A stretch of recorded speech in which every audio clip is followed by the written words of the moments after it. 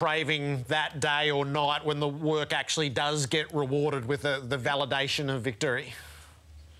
Yeah, with the win, that'd be nice for our group. You know, even our staff, all our members and supporters. That ultimate outcome of getting a win would be great. At the same time, as John's saying, it's also very rewarding to see your young players developing, and we've seen a fair bit of that this year, where we've had some young guys really step up, first-year players, second-year players.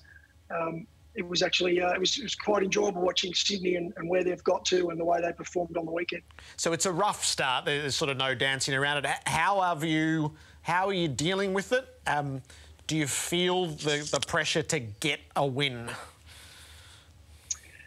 Look, we're dealing with it reasonably well. I mean, as I said, it's tough for our supporters, our members. It's tough for our players. Obviously, when you're 0-12. It's not something you look at the start of the season and you expect to be in that position. It's been, a challenging year. There's been so many challenges thrown at us from, as has every side, from a training point of view, from how we implement a new game plan. We've got a plan that we're going to stick to. Part of that plan involves us aggressively pushing some of our youth. We believe, from what we've seen across the years, it's important for us to do that.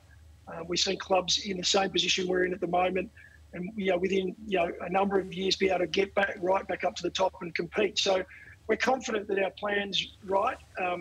What we are experiencing at the moment is some short-term pain, which no one wants to go through, and it'd be great for us to get that ultimate that outcome and get a win, as you said.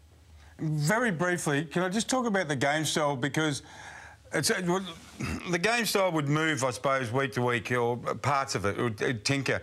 Is there a need now, Matty, to put in a defence-first system to finish this season? Because these blowouts of 50, 60, 70, 80 points, they're not good for the players, they're not good for you, they're not good for the fans you're just talking about.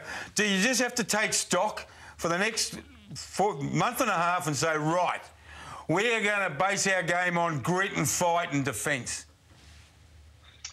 Yeah, it's a conversation we've had over the last few months, and it's not always the case that what is shown on game day is exactly the way you want to go about it.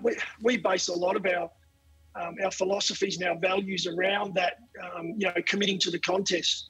Unfortunately, we can't put our hand up at the moment and say we're giving that. So, we are about defence. We're working on that. It's a work in progress. It's probably one of the hardest things to work on at this point in time, with a number of the protocols, not being able to use body work in full training sessions with the full group. We are able to work on offence. We're seeing some improvement in offence, no doubt.